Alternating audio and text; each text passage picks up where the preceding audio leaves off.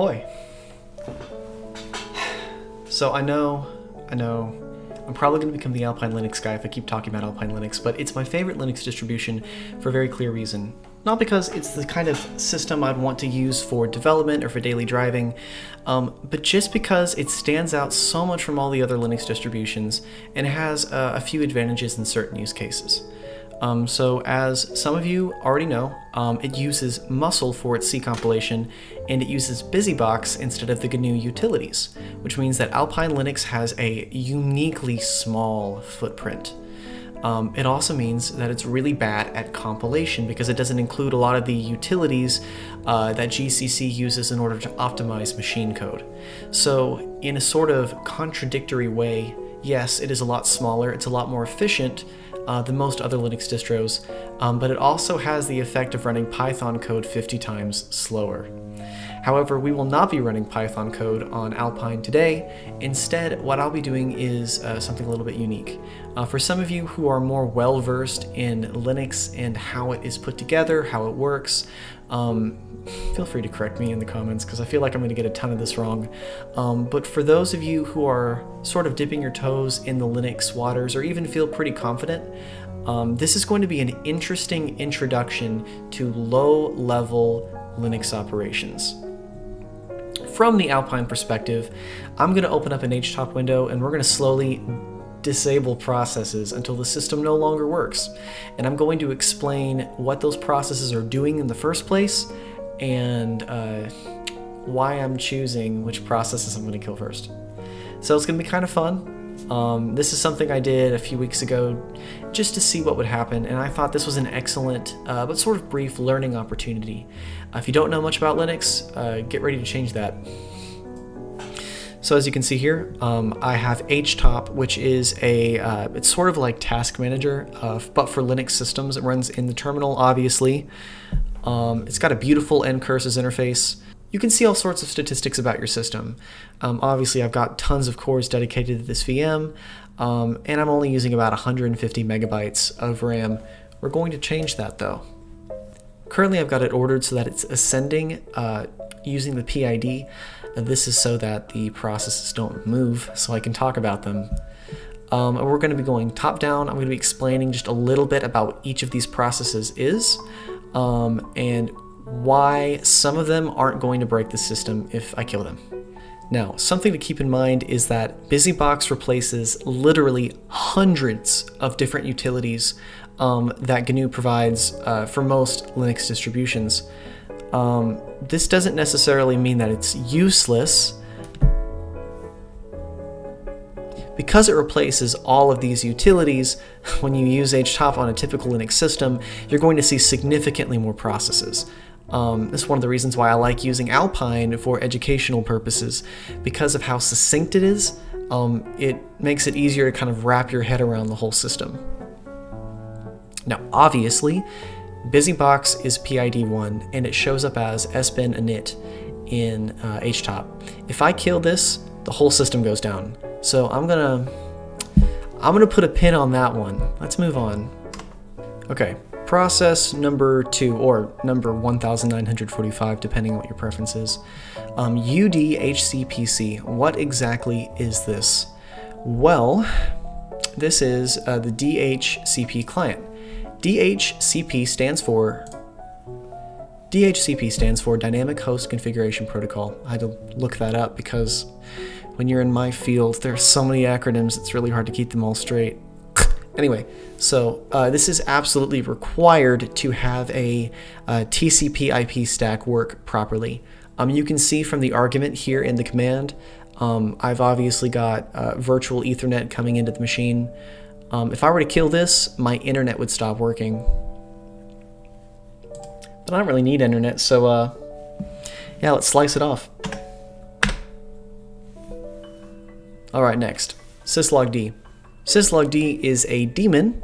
If a program ends with D, typically it's going to be a daemon. We're going to exercise it later. Alright, so what this is a general system logger. So if you need, if a program wants to write something to the system logs, it'll call this program.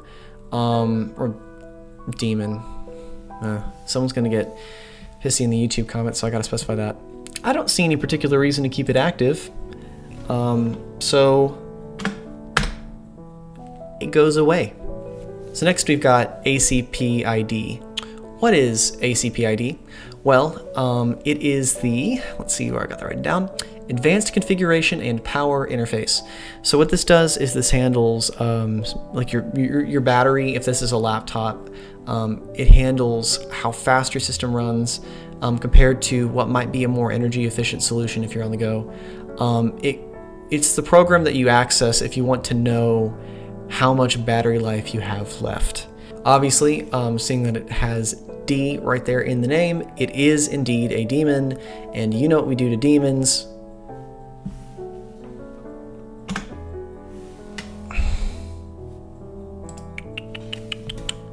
I don't particularly need to know how much battery life I have on this desktop system. Next, we've got cron. Now this is a fun one. I have a very soft spot in my heart for cron. It's been very useful, very kind to me for work, setting up automatic emailers. It is a utility that actually dates back to the Bell Labs era of Unix history. In fact, the cron utility itself dates back to 1975, making it as old as my parents. Of course, I don't have any cron jobs running at the moment. I don't see any reason to, so let's cancel that. And look at that, we've already saved like a whole megabyte of RAM. We're seriously deep-loading this system. It's gonna run so fast once I'm done. So next we've got the Network Time Protocol daemon, NTPD. This is also something that dates back to the Unix era. It's required in order to keep your system time synchronized with internet time servers, which is very important for many tasks, probably the most important one being HTTPS. It's very important to know what your system time and date is for you to be able to authenticate certificates. And obviously, this isn't what it was used for when it was first written, but I mean, it's a computer. If you got a clock, might as well have a daemon controlling it. And I mean, if you're a BSD fan, then everything on the computer is controlled by a daemon, so you know. I think I've got a crucifix in here somewhere. I've said this twice before, and I'm going to say it again. You know what we do to demons. And you're gone. Okay, but anyway, more seriously, this application is fairly standard on Linux systems, but the implementation is handled differently depending on what system you have. So if you have a sys5 init, which is heavily inspired by Unix System 5's init system, obviously, it's going to work a little, this particular binary location is going to work a little differently than if you have OpenRC or systemd. So this right here is actually a Getty instance that was started by OpenRC. Now, logging into your system looks a little differently depending on what kind of system you're using, what kind of initialization structure you have. You see, back in the day, back in the Unix era, you basically had a folder with a bunch of initialization scripts. Even into the Linux era, that was how initialization was done for a long time. And then systemd came around and completely swallowed up every single distribution, save for Gen 2. Bless them. You see, systemd is a little bit controversial and is definitely warranting a video. I don't know if I can do it justice though. There are probably plenty of great systemd videos out there that could do a way better job than I could, but it's worth a watch. If you need something to watch and you want to learn a little bit more about Linux and the absolute insanity of the people who use it, look up systemd. It's pop some popcorn. It's worth it.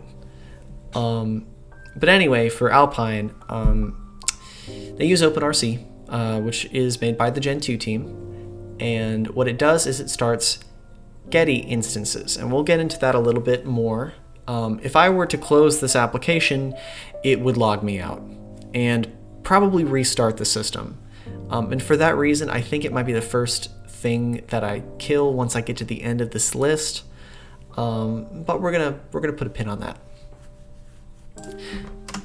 So something that I found to be interesting, that a lot of people who used computers, like MS-DOS computers back in the day, or only just getting started with the command line, don't understand, is that Linux, I mean, obviously there are ways to interact with your system from a kernel level, but its architecture is fundamentally Unix-like.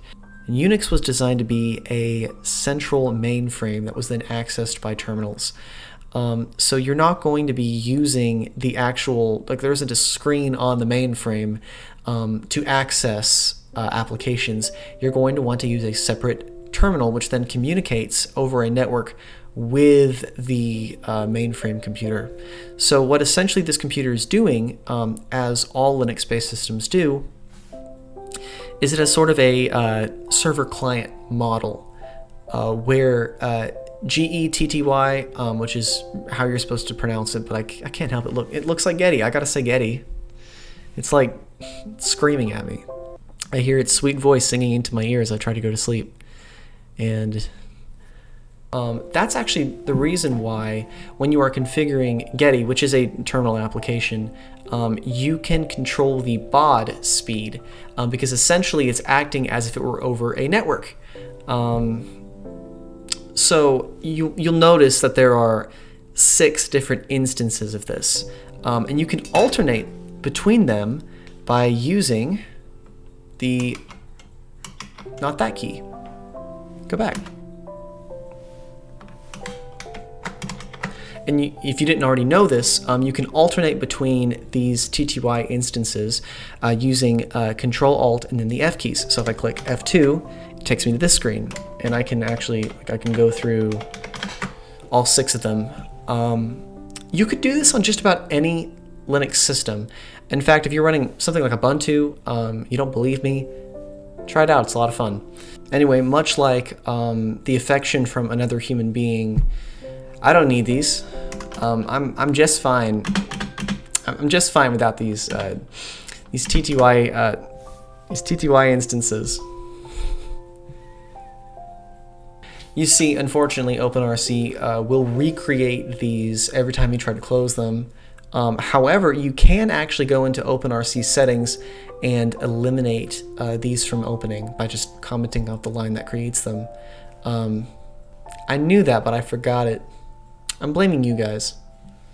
Anyway, so we are getting up to ASH. This is a shell application because obviously just because you have a terminal, it doesn't necessarily know what your shell is going to be. ASH is what Alpine uses. I believe the default in macOS is actually ZSH. But Bash was used, it was used on macOS for a while. It's used on just about every major Linux distribution. I love Bash personally. It's my favorite, not because it's the best, but just because it's the one that I know the best. Although I will hold my nose and use ZSH if I have to. I'm not going to close this because obviously having the kernel, having a terminal application to then access the kernel, and then having a shell application running on the kernel is absolutely essential for the system to be usable. So I'm not going to be closing that. And then obviously htop is not required. That's the program we're using right now to view all the other processes. So what do we got? We have not saved any RAM. I feel like I've basically taken away everything in the system that makes it usable, and I haven't even saved a single megabyte of RAM. Crap. Okay, you know what? Screw this. As promised, let's kill this one first. Oh, did it just lock me out? Okay. Well, that was fun. Okay, let's try this again. Okay, we're back. Alright, so that's what happens when you kill that. Let's kill ASH.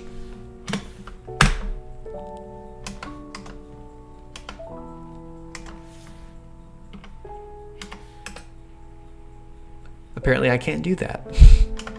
Okay, and then finally, let's kill BusyBox.